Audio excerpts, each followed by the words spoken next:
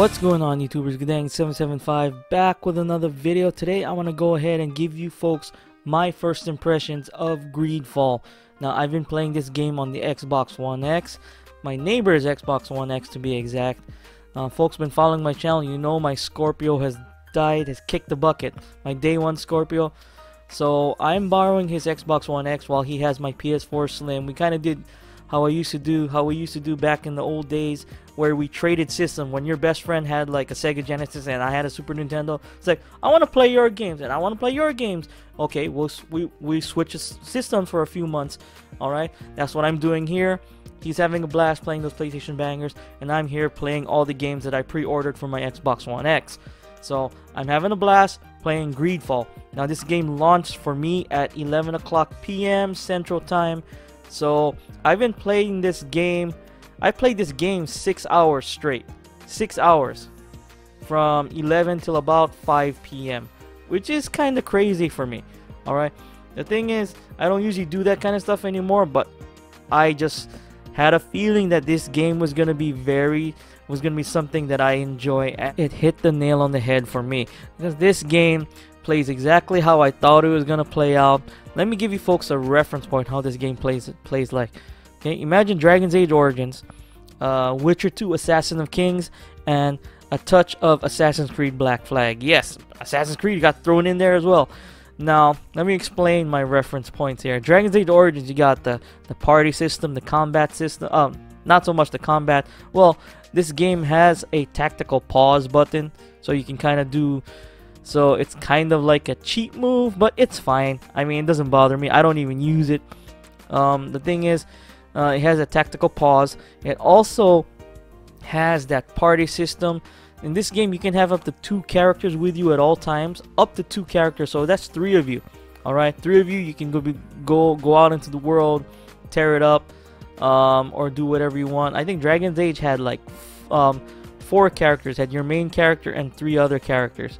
So very similar. The choice and consequences, the romance in this game, the politics. Okay, there's so many things in this game that if you do something for one group, the other group is gonna be kind of ticked off at you, and vice versa. There's so many groups. Well, there's only like 3 major factions, but there's quite a few sub factions in the game, in my opinion. All right, and building your reputation with those factions can help you proceed, or could kind of stump you or close off sections of those factions to you later on in the game. That's from what I've learned. Okay, I had a little oopsie in the beginning. I made a mistake. All right, that's why I restarted. And make sure you save your game often, because this old school RPGs, all right, you gotta save your game often. Hence, that's the Dragon's Age reference. And the combat, when I say Witcher 2, is the combat, because the game's combat is very akin to Witcher 2 Assassin of Kings. Now, when I say Witcher 2, people probably think, why didn't I say Witcher 3? Well, Witcher 3, the combat is quite a bit more refined than Witcher 2 Assassin of Kings. And this fits right in there. The combat and the gameplay when you're in combat fits right in with Witcher 2 Assassin's of Kings. Now, toss in a little of Assassin's Creed Black Flags, because the Assassin's Creed got the blunderbuss, the black powder guns, black powder rifles, whatnot. Plus, it also has stealth elements. Okay, stealth parts in this game where you can be stealthy, or you can be political, or negotiate. Or you can go in guns blazing and killing everybody. But keep in mind, you go the guns blazing route, that could hurt your standing in the factions that you do those harsh actions to. Now, if you go in there with a little subterfuge, or you go in there negotiate, okay, you could actually gain reputation by going in there negotiating, or going in there using subterfuge. Now, and the beginning of the game, you build your character and whatnot. You go through this little combat tutorial, then they throw you out into the first city. Okay, the first city, you're not even on Tier 4D. Tier 4D is the island, by the way. You're not even on Tier 4D, and the first city, the first place you're at, has a bunch of side quests. I did them all. I did all those side quests. And it took me about 4 hours to do it. I did them. I'm pretty sure I did them all. I don't think I missed any. Alright? And I had a blast doing them. Okay? The thing is, for me, a lot of people are not going to like this. Some of those side quests can be a little tedious. Okay? Like, come on. Dragon's Age Origins, they had a few tedious side quests as well. Alright? But the thing is, I've been jonesing for a game like this, so I'm a little biased. I'm a little biased. Just a little. Alright? But the thing is, this game does scratch that itch of that old BioWare RPG that I've been jonesing in my life, and I am gonna play this game multiple times through. I've already started in normal mode, which I kind of regret. I should have started in hard mode because the normal mode I feel is a bit too easy. So I'm not gonna blast through this game. I'm still gonna take my time and play this game on normal mode. So I'm probably gonna beat it in about 40-50 hours when I'm looking at this game. Then I'm gonna go back and replay it in hard mode and take the choices that I didn't take before and go the opposite route. I love and this game has multiple endings, alright, and multiple NPCs. Let's see what else this game has. This game has magic, customization, the leveling of the characters, the skill tree, the talent tree, and this game has a lot of in-depth customization and leveling. Very, very good, solid RPG mechanics in this game. Now, there are some flaws I'm going to talk about.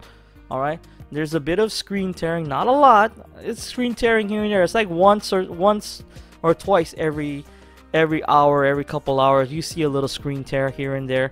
Especially during combat, you might see that. Doesn't bother me, okay? And the camera angles, sometimes they do kind of feel off, especially in combat. I saw someone on Twitter complaining that the camera angles made it unplayable. I think they were on PC, but on the Xbox One X, it's not unplayable. All right. I played Fallout 3 back on the PlayStation 3 with like 5 frames per second, you know, and I played through that and it was fine. I got through that. You're gonna be able to get through this no problem. Now, if you're like a new gamer, you're used to smooth 30, 60, 120, 144 FPS, it might bother you a little, but it doesn't bother me. Okay, I powered through. It's not even a chore for me. It's actually, I'm still enjoying the game. Okay, as soon as I'm done with this video, I'm jumping right back on to Greedfall, right back onto Xbox One X, and I'm gonna play it for an hour before I go to sleep. All right, I've been up the whole time. Okay, it's about 8 o'clock a.m. right now. I'm up. I've been up since last night. I haven't slept a wink. It's a good thing I took the day off today. But yeah, I had a blast. I'm having a blast. This game is exactly what I thought it was gonna be. So if you're jonesing that BioWare type game, that Dragon's Age type game, you haven't played that BioWare we wish BioWare gave us. Spider Studios kind of threw this in there with a. And shout out to Spider Studios, by the way. Fantastic game, and from a small studio. I think they got like 30-40 people. They put out this big open world game. Open world for the most part, okay? There's loading, alright, in some parts, especially when you get to the island you're supposed to go to. But for the most part, the sections you're in, they are open world. Then when you go to the next section, it loads, it sticks you in a camp. Then you go into the next. Then from that camp, you go into the next section, and that's the next part of the open world. It's divided into a few parts. You folks are gonna see what I mean when you folks play the game. But yeah, it's Guddang 775. What do you folks think about Greedfall? You folks gonna be picking it up? Yay? Nay? Maybe? Let me know in the comments down below. So yeah, it's Guddang 775. I hope you folks like this video. If you like this video, go ahead and hit that like button. Subscribe to my channel for more videos every few days. If you didn't like this video, hit that dislike button and let me know in the comments down below. I do appreciate the criticism. It's Guddang 775. Just the Maui boy in Texas, aka Sully. Peace out.